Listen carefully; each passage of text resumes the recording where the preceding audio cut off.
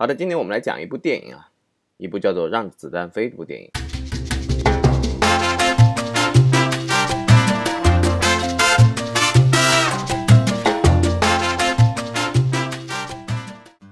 我这人看电影呢，就有一个延迟性的问题啊，我基本上愿意过一段时间才看一部很火的电影。那么这个《让子弹飞》呢，是我最近才刚看的一部电影啊。看的时候挺一般的啊，但是看完之后呢，想的挺多的啊，所以今天我就想借着这个电影借题发挥一下，讲讲力量和正义的问题。好，我们先来简介一下《让子弹飞》的剧情哈。有一个叫张麻子的土匪，他劫了一辆火车，然后发现了火车上面有一个原本要想讹成夫人的县长，然后呢，他们就改变主意，从劫财这个角度呢，换了一个思路，就是假扮县长入住鹅城。张麻子手下呢有7兄弟啊，葫芦娃7兄弟啊，他们入主鹅城呢，但是最后因为得罪了原本城内的大富豪黄四郎，然后让他们当中的小六子被一碗凉粉而冤死。所以呢，张麻子从此决定复仇，花了非常多的精力和手段，最后终于成功打倒了黄四郎。整个故事的主线呢非常之简单，符合传统道路，就是英雄打土豪的西部片结构。我在这部电影当中看到了姜文很强的一种个人风格啊，从鬼子进村开始啊，姜文就没有走那种主流的那种抗日民族路线的那种风格啊，他一般都是对日本文化产生情有独钟的那种爱好哈。一个是他在片中表现了很多他这个对日本文化的熟悉，包括小六的死亡是一种剖腹的表现哈。周润发把日本人剖腹的那个大刀小刀给弄错的时候，也是姜文对他进行的指正啊。他整部电影最先用的那个配乐是久石让在《太阳照常升起》当中使用的那个配乐，它当中使用了非常多的日本演员和日本后期哈。个人呢，我觉得姜文他从不讳言对于日本电影工业的热爱哈。影片中呢，他也让那个小六留学呢要东洋3年、西洋3年、南洋3年，也就是西洋在他眼里只是东洋和南洋这样同等级别的东西，就是日本的这个比重啊，实际上是比较大的啊，一个国家就相当于和那个西洋是可以等同的。他至少在这个电影里面没有过度的崇拜西洋文化啊，然后他对面的那个对手啊，就是周润发，恰恰是满嘴英文的这个地主阶级啊，代表美国的流行电影文化，而日本的电影文化呢是艺术性比较高，它有那种电影当中的匠人气息啊，所以呢，就是因为对这种匠人精神的这种崇拜呢，所以姜文在电影当中使用了很多这个日本元素啊。如果你要做导演的话，你就尽量不要在里面演戏啊。姜文呢，在这种《让子弹飞》这里面呢，自己也占了非常大的戏份。为什么这个会有很大的影响呢？有的时候他就是本来一个镜头可以拍下来的东西呢，他要分2个镜头来拍。比如说我们讲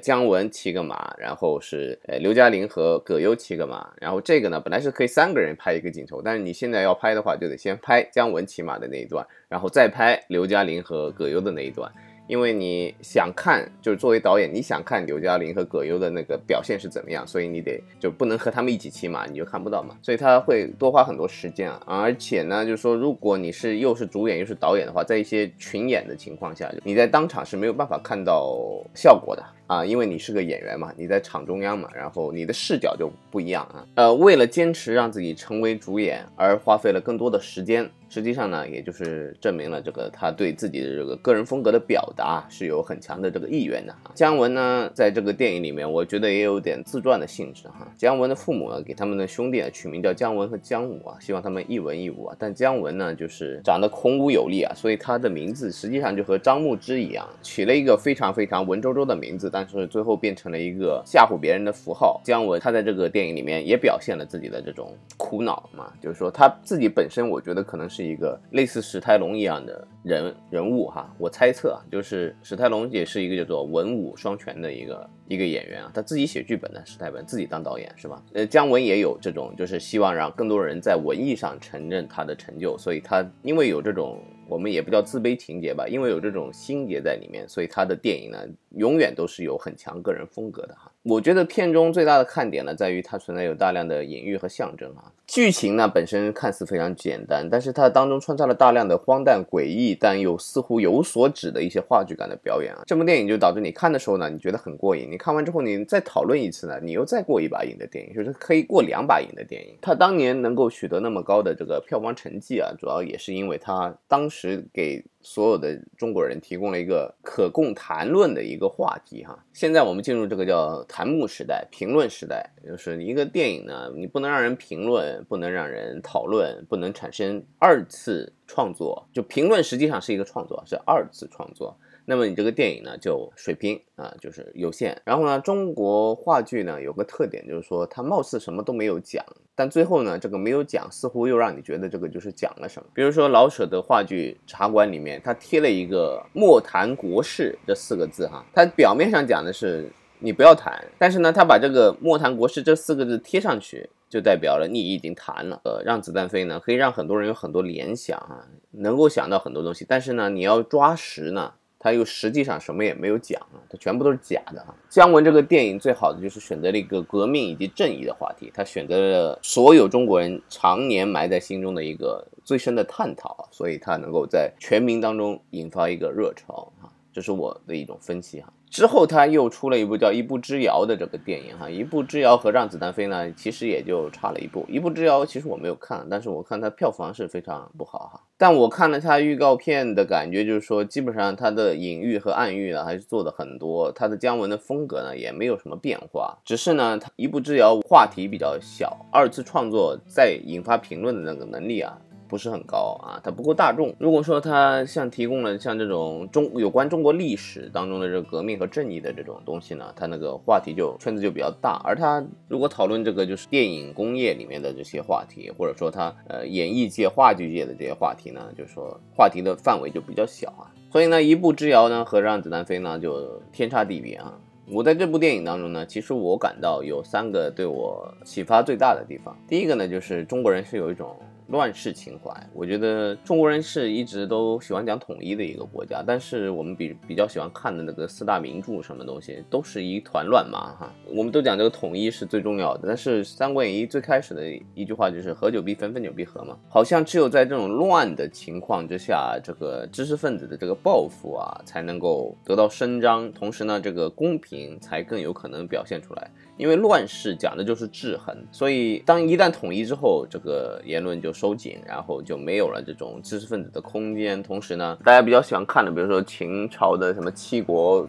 合纵连横三国一说战国我们就讲这个百家争鸣一到三国我们就讲什么诸葛亮我不知道这是一个中国人的情怀呢，还是就是世界性的情怀他这次选了这个北洋军阀这个背景也是就是说离我们最近的一个乱世的一个表现那个时候其实社会生产很差，然后就是说各个生活水平条件也很低，但是很多知识分子都会去歌颂那个时代这就是一个很奇特的一个中国人的乱世情怀。也有可能世界上很多人，我觉得日本人也有很多人喜欢三国，也有很多人喜欢战国的一些故事所以其实我们讲这个人还是有一种叫唯恐天下不乱的这个内心的这个真正的这个愿望，你不能否认它。第二个呢，我觉得它里面最漂亮的一个就是说那个文艺力量颠覆政治的那一段，我整个电影里面最喜欢的那个段子就是他最后把那个替身一刀砍了，砍完之后就是所有的人都跑去推翻了这个黄四郎他找到了那个替身之后，他就把所有的子弹都打完了是吧？他没有打对方的一兵一卒他最后是没有打对方的一兵一卒，他演了一场戏，他把子弹打完了之后又把那个替身给砍了之后，这个戏就演完了。演完了之后呢，就是黄四郎的这个威望就没有了。这个呢，实际上文艺一开始只是个对现实的虚构是解构但是在中国呢，这个文艺的力量呢是足以在颠覆政治的它可以做到假是真是真亦假的这个。它里面有一段是就是说把那个葛优还有周润发还有姜文3个人就在那里齐步走上战场那个样子但实际上呢那个是非常非常的滑稽就是这一部是非常搞笑的。为什么呢？就是因为这3个大腕居然会做出和别人同样的动作这个是在舞台上非常荒诞的。我们讲舞台上最主要的是要和别人做的不一样的动作姜文想在这里表现的就是不管是带大的腕呢，他也是受到了这个导演的控制也是一个政治的工具所以他最后就是给了一个非常提升了他们演员的这个地位的一个结局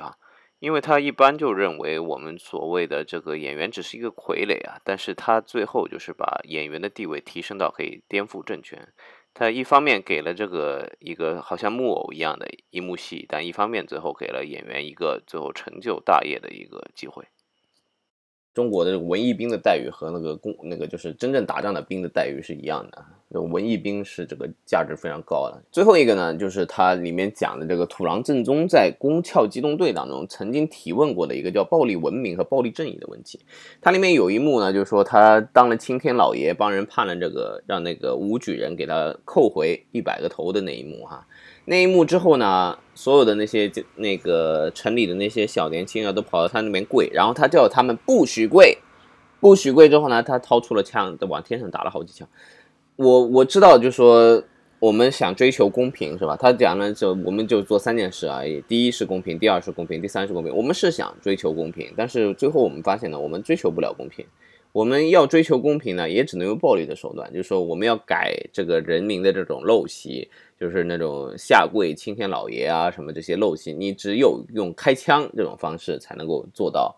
那实际上呢，就是从一个强权又到了另一个强权。我看《人类简史》当中，它当中有一句话写的让我最为深刻啊。他说美国的那个独立宣言啊，从汉谟拉比法典到美国的这个独立宣言啊，它当中隔了好像是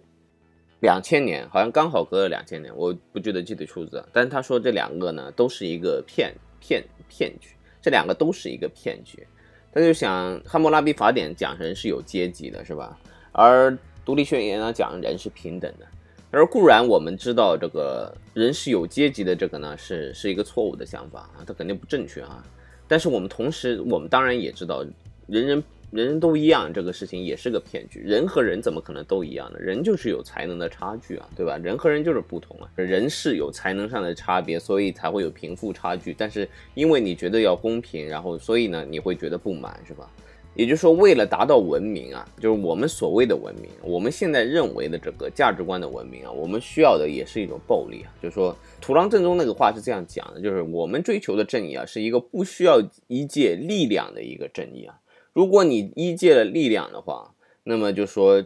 力量必须要强于所有其他的力量。当这个力量强于所有其他力量的时候，它又可以叫做正义嘛？就是说，它已经可以更改事实，颠倒黑白。他有这么强的力量的话，他所做的可以叫正义吗？但是如果我们追求这种叫做不以力量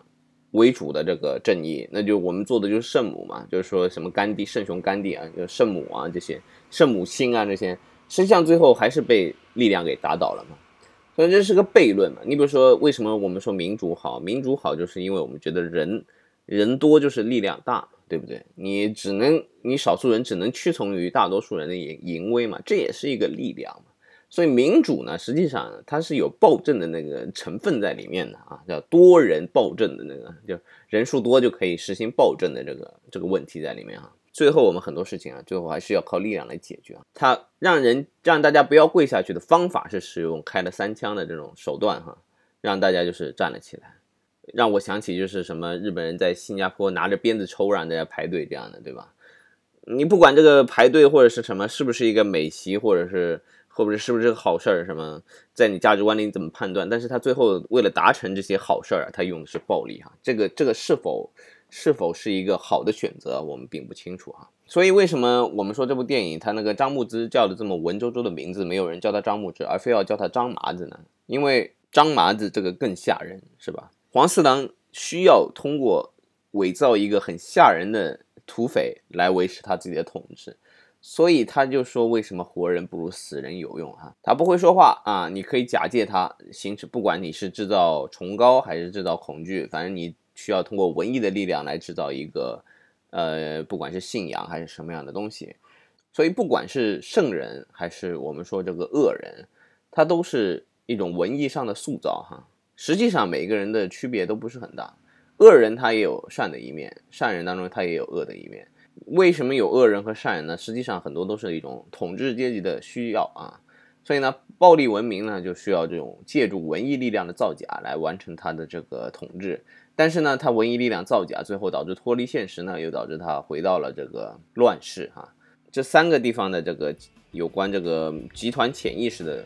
表现呢，是我觉得它当中做的最好的地方。好了，今天的这个视频就做到这里，谢谢大家收看。如果有兴趣的话，可以登录我的频道，谢谢观看。